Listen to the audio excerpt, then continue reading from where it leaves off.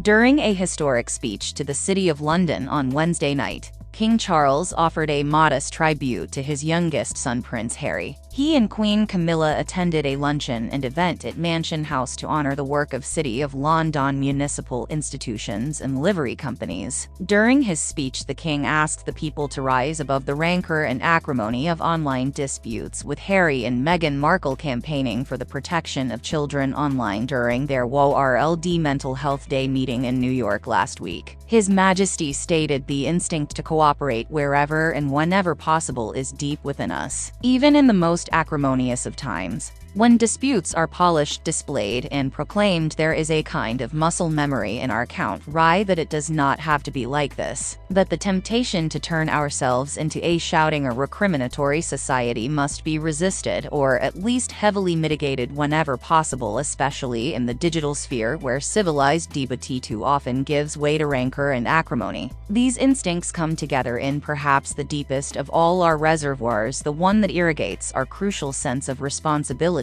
both individual and collective, that enables us to fulfill our duties as good citizens who understand, without having to write down or formalize them, the decencies on which our institutions and constitution rely, as well as our relationships, he continued. On GB News, royal commentator Angela Levin remarked of the covert messaging, "There's a bit here thought he is just about Harry and Meghan, and I'll just read these lines. Do we pause instinctively and unwillingly before speaking or acting to ensure we are affording equal weight to both sides of the balance?